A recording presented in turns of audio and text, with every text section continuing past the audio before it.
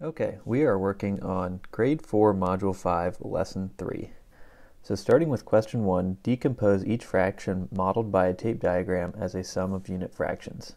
Write the equivalent multiplication sentence. The first one has been done for you. So in question 1, letter A, we can see that one whole is 3 parts. 3 parts. And in that, there are 2 shaded parts, 2/3. And as a sum of unit fractions, that is 1/3 plus 1/3 equals 2/3.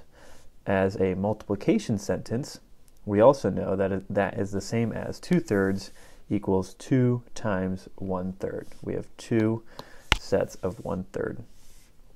For letter B, one whole is now made out of fourths, and we have 1, 2, 3 fourths. So as a sum of unit fractions, we have 3/4 equals 1/4 plus 1/4 plus 1/4. And that is the equivalent to 3/4 equals 3 times 1/4. That is the multiplication sentence.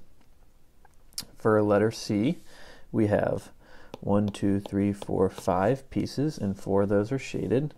So 4/5 equals 1/5 plus 1/5 plus 1/5 plus 1/5.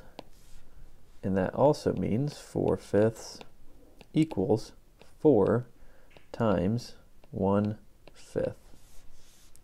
And for letter D, we now have 6 pieces, and 5 of those are shaded. So we have 5/6 equals 1/6 plus 1/6 plus 1/6 plus 1/6 plus 1/6 is 5/6. And that is also equal to 5/6 equals 5 times 1/6. All right, starting with question 2. Write the following fractions greater than 1 as the sum of 2 products. So here we can see we have 4 pieces, and it takes 3 pieces to make one whole. So we have 4/3. And 4/3 equals, for the entire one, we have 1/3 plus 1/3 plus 1/3, and that gives us this, and we have 1 more third. So as a sum of 2 products, that would be 4/3 equals 3 times 1/3 plus 1 times 1/3. Below that, we have another piece, and one whole is 1, 2, 3, 4, 5, 6, and we have 8 total pieces. So 8/6 is equivalent to 6 times 1/6 plus 2 times 1/6. And moving on to number 3, draw a tape diagram and record the given fraction's decomposition into unit fractions as a multiplication sentence. So if we start off, and we have 1, and 1 is divided up into 5 pieces, and 3 of those are shaded. So we have 3/5 equals 1/5 plus 1/5 plus 1/5.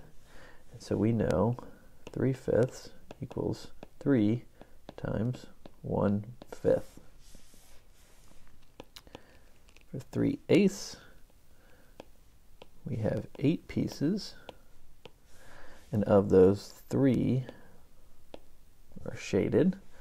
So we have 3/8 equals 1/8 plus 1/8 plus 1/8, or 3/8 equals 3 times 1/8. For 5/9, we have 1, 2, 3, 4, 5, 6, 7, 8, 9, and 5 of those are shaded. So we have 5/9 equals 1/9 plus 1 ninth plus 1 ninth plus 1 ninth plus 1 ninth, and 5 ninths equals 5 times 1 ninth. So now we have 8 fifths. So we divide this into 1, 2, 3, 4, 5. We also know we have 6, 7, 8, and 8 of those are shaded. So we have 8 fifths equals 1 fifth plus 1 fifth plus 1 fifth plus 1 fifth plus 1 fifth plus 1 fifth plus 1 fifth plus 1 fifth. That's 1, 2, 3, 4, 5, 6, 7, 8.